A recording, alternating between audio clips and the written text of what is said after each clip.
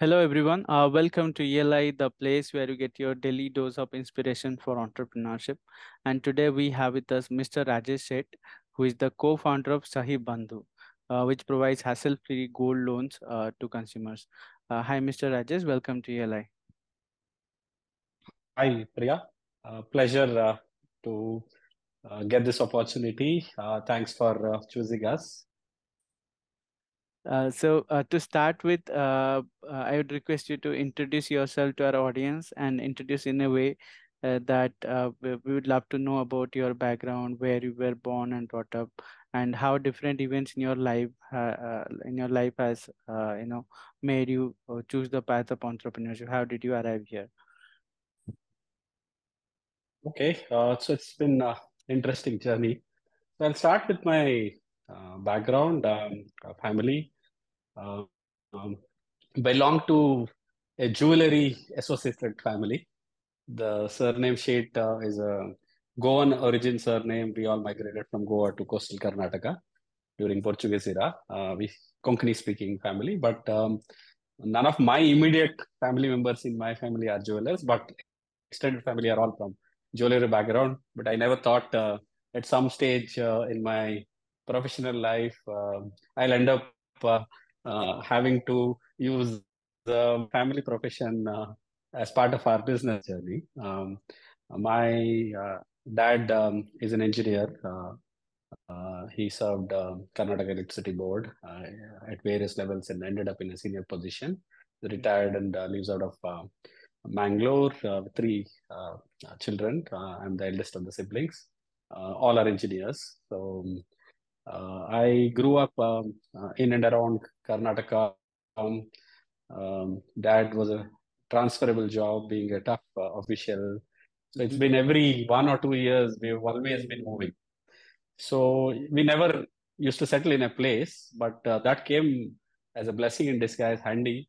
You had to always constantly adapt to new conditions right from childhood, young. So I Mm-hmm. had up till 12th, I had 8 places, 8 schools to shift. And thereafter, I did my engineering from Karnataka University, SDM College of Engineering, Dharwad. Did my engineering in DNC. And then I started my career in IT services industry for about 11 to 12 years. Manipal Group was one of the client for the company. My first job, Minicoms. I was stationed in Manipal as a vendor. Mm-hmm. That's how my connect to Manipal happened. And thereafter, I grew in IT and IT services. That became a strength, mainly catering to BFSI vertical. So banking was always there throughout my career as a link, either in a B2B or a B2C. So always banking was the connect that I had. And there, after joined the Manipal group in 2005, and then within the group, I've had an interesting um, career for about 15 years, wherein I got to learn new lines of businesses. I got to create new line of businesses. So I would say it's been an exciting journey where every 3 years I've handled something new. I've Mm-hmm. created something new and then grew it, ran it, and then handed it over to someone and then tried to create something new from the scratch. That's been my um, professional journey, and that led to the entrepreneurship, wherein got opportunity and I like trying out new things, unknown territories. That's been my strength. Coming to my own immediate family, my wife Gayatri and 2 kids. Son is doing his pursuing his engineering in the final year, and daughter is 10-year-old. Son is into music, art, writing, and then engineering. Wife is into music, and then I love music, but I don't play, but I listen. And I love fitness from childhood. Been always not into cricket, but other sports, tennis, Mm-hmm. badminton, table tennis, and now in the recent years, I'm into running. I love running half marathons, keep myself fit, energetic. That's about me, my personal background journey. It's been interesting satisfying. I love challenges. That's the brief about me. Got it. Uh, Tell us a bit about SahiBandhu. I think it's one of the recent entrants into the gold loan space, which is pretty crowded with giants like the big names in the industry. What was the hypothesis behind SahiBandhu? Why did you enter this particular space? What's the market like? With all these players? Is there a vacant market out there? And what are the pain points that are not being addressed by the giants we have? Okay, so I'll put it this way. Uh, um, the gold loan market is quite large, unaddressed. So there is always people think it is saturated, well addressed, well covered. No, this market is huge and underpenetrated from a service delivery point of view. There's huge opportunity for innovation and technology. So let me come to what we do in SahiBandhu. Sure. SahiBandhu is an aggregator platform. Like any other industry, if you have to relate, so in any other aggregator platform, you have consumers or customers on the one side who are looking for certain service or product. So for us, people, consumers who look for gold loan as a need or any financial need, it can be prior to gold loan also. And then whether gold loan could be option for them, that's how we position ourselves. We identify the financial need, whether gold loan could be a requirement. And if it is gold loan, then what are the various products and services within gold loan that we can give them by understanding their need. Mhm. There are a lot of products within gold loan. People are not aware. It's not ready one product that can fit everybody's need. And then we try to understand their need and try to give the right product from our bouquet, what we call as Sahi Max, Sahi Delight, and Sahi Flexi. These are the three broad categories that we have created, meeting consumers' needs.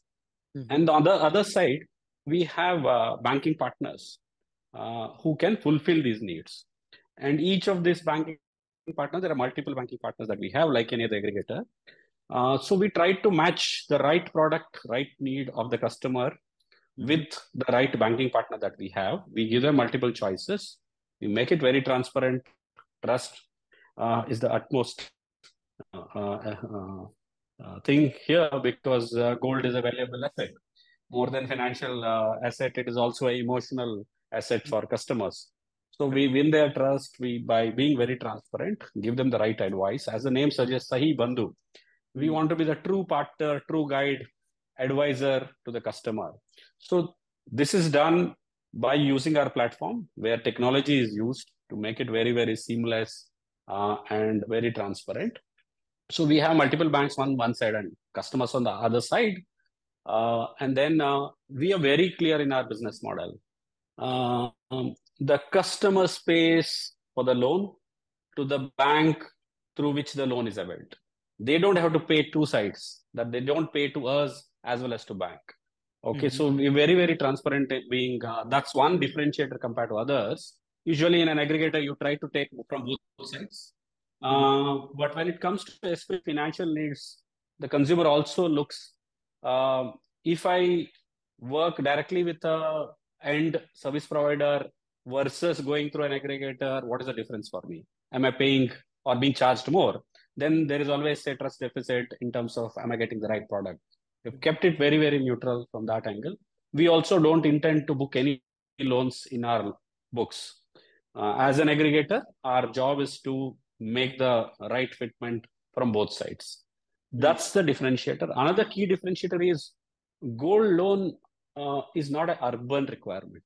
It is pan India, and more of the gold holding in India is in rural, semi urban. Mhm. So the demand also is in semi urban, rural, and it's a classic inverted pyramid. The highest demand is there, but the least penetration from banking or the formal banking, I would say. People go to shadow banking, unorganized segment, and they end up in um, high interest rate regimes and finally debt traps. So, how do we help people to come to formal banking is one of the key themes for us that we are trying to solve. So, this is the overall model platform that we have built. Mhm. Uh, we are the largest in the country now. from a monthly loan disbursement point of view, with a clear focus in tier 3, 4, rural, semi-urban. But we are also present in tier 1 and 2, pan India, across all the states, and created this model both uh, uh, online as well as offline, what we call it as a phygital model, where Mm. we have physical leg also built in, and we also have digital leg that is built in to bring in both the sides together through our platform. That's the model. Got you. So, I understand the platform started in 2022, January of 22, and now it's been about 1.5 year, but we have grown significantly. We have more than 100 employees now, to give a perspective. So tell us what's the secret sauce? How you're growing so fast? There must be something right that you must be doing. One small correction: we are close to 900 people now. Wow. Okay, so January we were at about 200. Last January 22, we were 200. Now we've grown significantly. I would say the secret sauce for our growth is one, the market is huge and it is unaddressed. Okay, so we went in identifying uh, the problem, and then um, wanted to be the quickest and the fastest to reach length and breadth of the country. And we have a great team. I would say the success of our business venture goes to the team that we have built, committed team, and with right product, right partner banks that we have, trust and transparency has been our hallmark, that's the key to our success, I would say. Okay. So, you mentioned the problem statement that most of the gold loan entities are present in urban, but Indian gold market is in rural. That is where most of the golds are, and that's where a lot of demand is. So, problem is pretty straightforward, but how do you solve it? Why cannot the bigger giant, like the big names, how are they are not able to solve, but you are able to be there on the ground in tier 3, tier 4 cities? Even now, 70% of our business is coming from semi urban and rural, even now. So there is a market always existed. So if you look at overall gold loan market, it is almost 60-40. 60% is in unorganized and 40% is in organized. So when I say organized, that is banks and NBFCs constitute 40%. 60% is unorganized. That is money lenders, pawnbrokers, or small time financiers, which are unregulated entities. So one, if they have to be brought into organized segment, you have to have a service delivery network. Like for example, if I'm speaking about our business, we need bank partners through whom the loans will have to be provided. Hmm. Is a bank network available throughout the country? Yes. But is there a gold loan enabled bank branch network throughout the country? No. So Mhm. that's one gap that is there. So there is a distance factor that is there. It's not fully covered. So somebody has to bring in that customer to a bank by building that trust. Many of the times, what happens is the gold loan requirement is such that it is all urgent and emergency. Mhm. They will look for who can give them maximum out of that asset. That's only in unorganized that they can get, but then it is coming at a cost. There's no right advice that is available. And from a banking sector, if you see, any bank branch has 20 different products, assets and liabilities to sell, correct? They will look for a product which is a high value and a high tenure so that their AUM books can be built. So gold loan is typically a low ticket and low tenure. So Mhm. the effort that is required for a bank or bank employee or a staff to go out and build this business is much more from the returns perspective. So they will always expect some intermediary like us who can bring the traffic. And if you look at the NBFCs, they try to solve the problem of money lenders exploiting the end customers by giving loans at a reasonable rate better than the money lenders. But compared to banks, it is still higher. So NBFC solve the problem of still address the need of immediate, but at a slightly higher rate. Banks could give it at a very low competitive rate for the customer. From a consumer's point of view, they'll save a lot of money, but then could never solve the problem of that quick and in a way that it meets the end customer's requirement. Even now, customers feel banks make you fill all the forms. Will I get the loan in 1 hour, or will it take half a day? If manager is not there, will I get? Will I be eligible for the loan? There are a lot of misconceptions that are there in customers' mind, so they end up not going to bank. So we are trying to solve that by bringing technology where I will do all the pre-loan journey using my app, where I will assess the customer's need, everything that a bank needs, and digitally provide that to the bank even before the customer goes to the bank. And then use bank's capital where they are very good at, and give the best rate of interest to the customer so that he or she can save money, and then take the customer to bank and get the loan disbursed in the least amount of time, in less than 1 hour. So gold again is very, very touchy subject. No one wants to pledge. No one wants to be seen as pledging the gold. Still, there is social stigma. People even tell now, "Mere bhai ko mat batao." But that is slowly changing. The mindset in urban is already changed. It's my gold. Why should I care about somebody? Instead of gold being sitting idle at home, let me keep it at bank and take an OD or facility against it. But in rural, still that social stigma attached. So even to ask how much loan will I get for this gold, which product. So they do not want to be seen, and then they don't know whether the bank will be receptive to all this. So we have created the platform by which our SahiBandhu officers can provide all this information. What I spoke about, 900 people, out of that 800 are feet on street. We have people in about 600 locations, 800 people who carry SahiBandhu app, and then they provide the right answers for customer. That's our differentiation, where I'll give the right advice to customer and take it to the right bank and give them the best loan product that is possible. Got you. Take us to the days when you started SahiBandhu, the first day. So, what were the initial few things that you did to start this venture? Did you start building a tech platform, or did you start integrating with banks as a step one, or how did you go about it? Okay, so interesting question. So it's always um, a difficult decision for any um, organization or someone starting something new idea. So should you start everything once the tech stack is created, and it may take more than a year for you to build that. Till then, how will you keep the team motivated? At the same time, if there are opportunities outside, then are you going to lose that opportunity?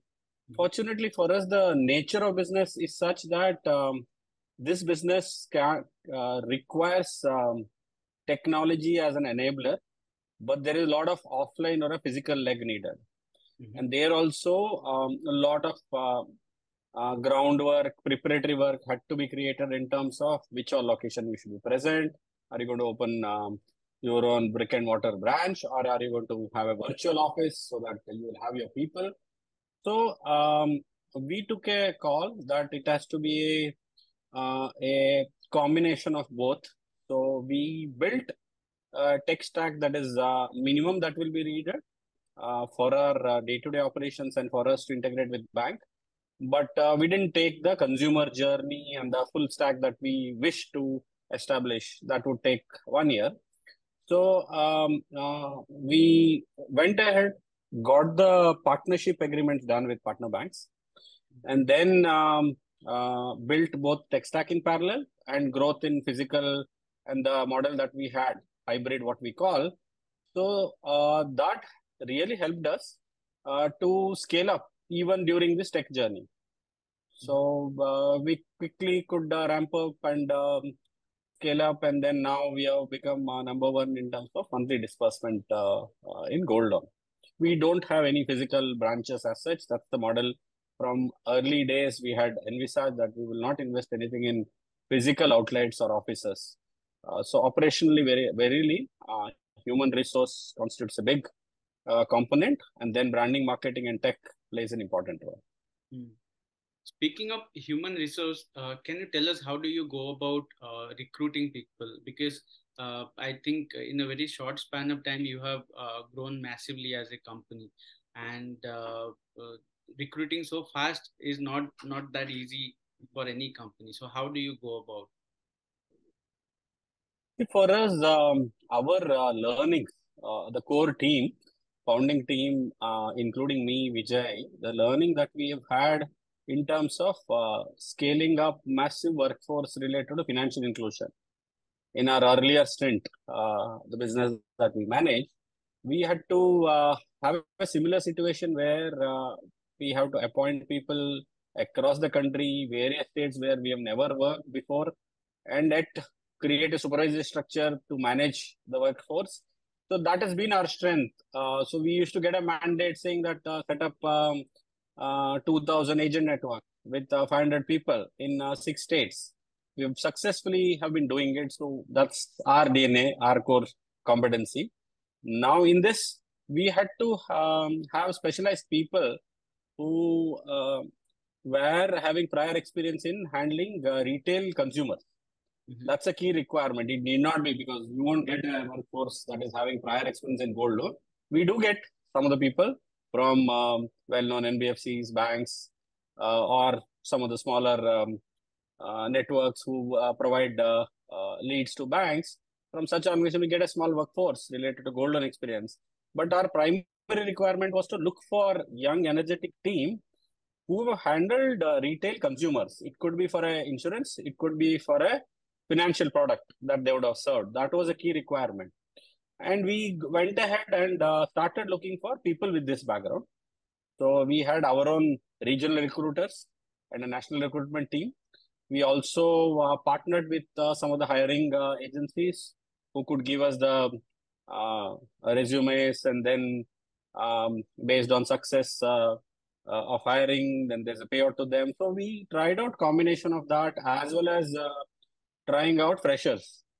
Mhm. So we tried all the combinations, and then every channel had to be expanded, and whichever works fine, then you refine it and grow that path. And whichever didn't work, for example, freshers didn't work for us because this product very complicated in office environment. Freshers may work when you put them in the field where there is no manager to guide them, and then they have to go and face the heat.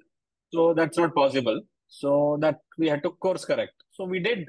As we grew, we course corrected, but majority of the workforce we have been able to hire through our own team, Mhm. our own contacts that we have in the field. We could get from various industries that I explained to you. Got it. What were some of the biggest challenges for you while building and growing this venture? See, building a physical network is thrilling yet challenging. Um, the biggest challenge was still in majority of the country, gold loan. Taking gold loan has a social stigma.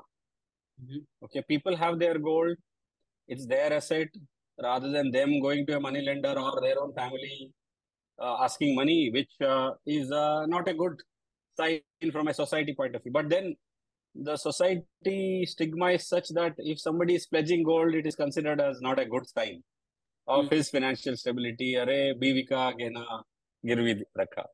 So that stigma had to be broken. And then we had to tell them, you don't have to be defensive. It's your asset that you're monetizing. So that was one of the biggest challenge, educating people to use gold to their own advantage, so that you don't have to go and ask money from anyone. You have this asset with you. And then managing such a massive workforce remotely without physical officers. And every person is a SahiBandhu officer in a city. And there's no reporting manager. That reporting manager is virtually from another city, district headquarters, managing him. How do we effectively manage it? We built a tech stack so that everything that is happening in the field is available centrally at regional level.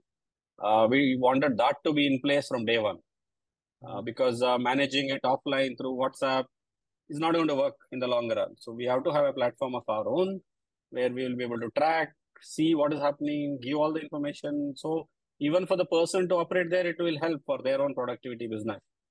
So these challenges were there, but then I think these are challenges that we have to face and be prepared and overcome.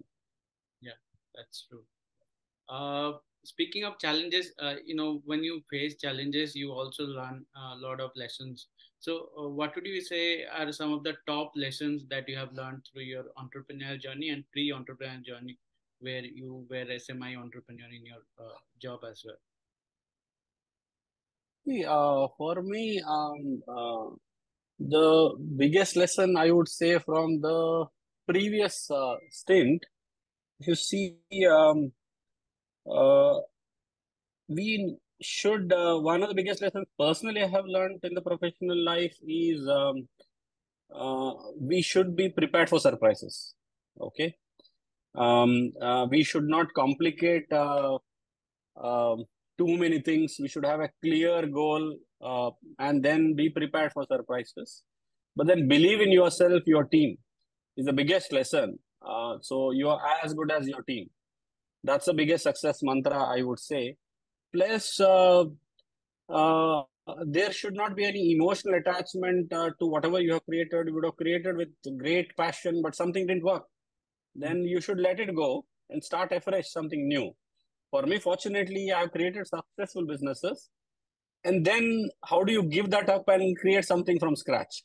Because once you have put your heart and soul, then it's grown a successful business model. Then will you wish to grow that further, or you want to hold on to it, or you want to give it up and try something new? That I learned early part of my career, and that's how even this stint, if you see, uh, whatever I was handling in my previous stint was a very successful business. You have to give up and start something new. So I would put believing in yourself and your team is most important. Then build a sustainable business, keeping value for all stakeholders to be created. You're not creating business to sell or for a valuation purpose. Value will have to be created for our end consumer, our promoters, investors, for every individual in the organization. So that's what we should believe. And we should never have fear of failures. Hmm. Okay. And this is my final question. Tell us what do you think is the meaning of entrepreneurship? What would be your definition of entrepreneur? How would you define the term entrepreneur, or what are the skill sets that makes an entrepreneur? Um, See, for me personally, entrepreneurship is building something where you will touch somebody's life. You will make some difference in somebody's life. That's the whole goal. In return, it will create value for you, your own organization, all stakeholders. But then, the fundamentally, you are touching somebody's life, making their life better than what was there earlier. That's been always my goal throughout my professional life as well as now the entrepreneurial journey that we have. Your second question was, if you can repeat, you said, Sets required for sorry. skill sets. What skill sets make an I would say there is no ready-made answer, but then if I can put passion, okay, and commitment, never lose hope. Every day I wake up by 4:30. Okay, whatever happens previous day is forgotten, and then I keep myself motivated with being fit. So I go out, run for 1 hour, do exercise, and then you're back in office by 9, 9:15. Usually I'm the first one. early one to come to the office, and I stay late. Enjoy my life. In the office is an extended family for me. Um there's a great team, great camaraderie that we have. Evening, we all of us play games in the office, table tennis, chess, carom. So whatever makes everyone happy. But I would say the culture of passion, where whatever you are doing, you should be passionate and committed to that. That is one core, I would say, that's needed in every leader. Got it. Well, on this note, we have come to the closure of the session. Thanks for joining us, Mr. Rajesh. It was a pleasure to have you on our platform, and our best wishes for SahiBandhu. Thank you. It will be my pleasure. If my learnings will be of help to any budding future entrepreneurs and leaders. Thanks for giving me this opportunity. Thank you on behalf of Sahi Bandhu. Thank you, Rajesh. Have a good day. Yeah. Thanks. Bye.